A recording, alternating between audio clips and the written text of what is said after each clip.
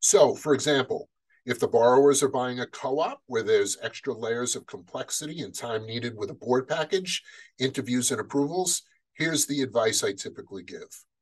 Understand that you're buying a co-op and there's a lot of X factors we cannot control.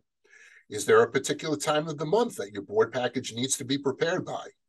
Will we make that deadline this month? We don't know when the board will meet. We don't know how long they will take to review your board package.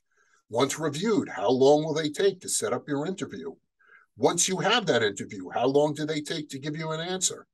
Because of all these unknowns, my advice to you is to get your financing in place, work on the board package, order your appraisal, get the loan approved, and then when all parties have a better idea of when you'll meet the board, we look to lock in the rate for a particular amount of days that should get us through closing with some days to spare.